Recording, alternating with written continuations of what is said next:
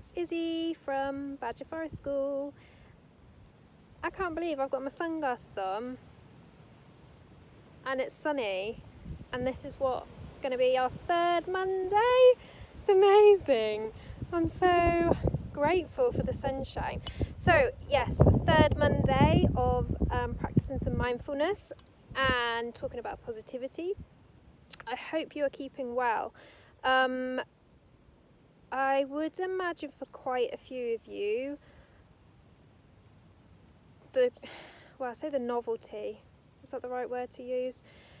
Maybe is wearing off, and from speaking to other people this weekend, there has been that bit of a slump, and maybe reality is kind of hitting that this is some weird new norm that we're finding our way through, and we don't really know for how much longer, and that can be a bit tricky, and that's okay. That is completely okay that you might have had this slump and you're thinking, oh my goodness, where do we go from here? What's our new routines? You might have heard that if you try something new, it takes about average of 21 times of eating it or trying it before you learn to like it. It's true with new routines. It's going to take over 21 days. We're coming into our third week or fourth week for some of us. It's going to take time. So let yourself have that time. So because of that, I'm waffling. Mindfulness this week, we are going to be thinking about creating a positivity jar, or you might call it a happy jar, joyful jar, a mindful jar. Hence why I'm holding this to remind me to talk about it a little bit more. Just to help you maybe and your family to keep up those positive vibes. It's really important. Why is it important? People bang on about, oh, keep strong and keep positive. It is important. It really does help us. Being positive versus being negative, it is proven to be a benefit to your health, your mental health, your physical health. It drives your motivation. Having that optimism can make you more work efficient, and it's really necessary. Unfortunately, our brains are hardwired for this survival. So I've spoken before about fight and flight, and the need to survive, which means quite often our brains goes to a pessimistic or a negative view because we are hardwired to be looking for threats. And feeling that preparation for adversity or the fear and those stress. So bringing all those things back in, that fight and flight, that survival, that is inbuilt in us. We can't get rid of it. And I've said before, it's really good we've got it. But unfortunately, sometimes when it comes to circumstances, it means that we can look at things a bit pessimistic and think, oh gosh, this is going to be the cons and this is going to be the problems, and it can be really tricky. But you can overcome it, and you can train yourself, and you can embrace some positivity. And the more you do it, and the more positivity you express, and the more gratitude that comes with it, you'll find negativity kind of lessens off, and you'll feel more empowered, more enabled to get through it. And as with all things, the more you do it and the more you practice, hopefully then it will become a habit and it will just become the norm. It won't seem so out there.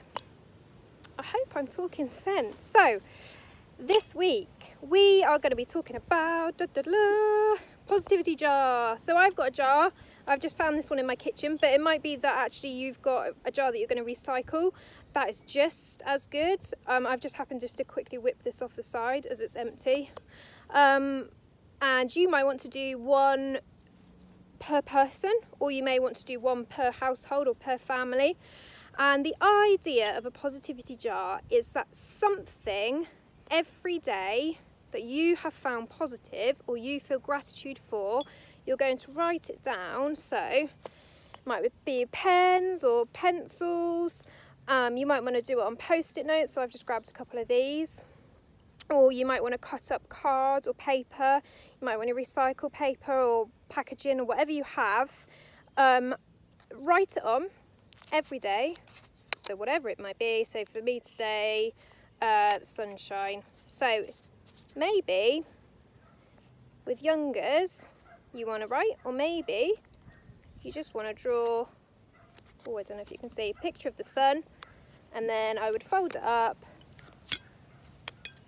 pop it in the jar, and then this jar can sit on your shelf or wherever it is, a table, and every day you put in another positive thought or something you are thankful for. So be it your health, be it something that maybe somebody has opened a door for you, maybe someone rang you and you thought, oh, I haven't spoken to that person for ages and that was great. Maybe you saw something really funny on TV, or you've read something that made you smile. Write it down, pop it in the jar, and then it lives in the jar. Now, either you can keep this jar going for however long. Now, some people set it up and do it as like a New Year's resolution. So this will be for the whole year, and it will be one a day for the whole year. And then come New Year's Eve, you open it up and you read through all these amazing things. That's one way you can do it. Or it might be that you want to do it for a month. Come the end of the month, you then go through and you review it. Or it might be, as we're in an interesting time at the moment, that this is the, I don't want to say like Corona jar, but it might be that as circumstances at the minute, you just do it for the period you find yourselves in these situations, and then come the end of it, you can review it. It's a really, really lovely way of concentrating your mind, even just for that 10 or 30 seconds or 1 minute, about something that has been really positive and good for you in the day, however small, however big it might be, and it all goes into the jar. Then when you come to open it and share it, you're reviewing and you're reflecting and you're bringing back all those feelings that you want to top you up. So you're topping up the jar, but it's topping up your jar of happiness too. So this week, positivity or happy jar or joy jar, whatever you want to call it. Let's start one together. So I've started mine, and I'm going to keep mine topped up now for the duration. So let me know if you're also going to join in. Either you can comment on the YouTube channel or via our Facebook page, and let's keep this positivity going, because we are all in this together and we're going to be okay. Let's just finish off, and we are going to think of one thing, that positive thing right now. Mine is the sunshine. I'm going to soak up the most of that sunshine. And hold that thought in your head. You might want to close your eyes. And breathe in. And then we're going to hold it at the top and breathe out. We're going to do it twice. So ready, breathing in. Hold at the top. And breathe out. And again, breathing in. Hold at the top. And breathe out.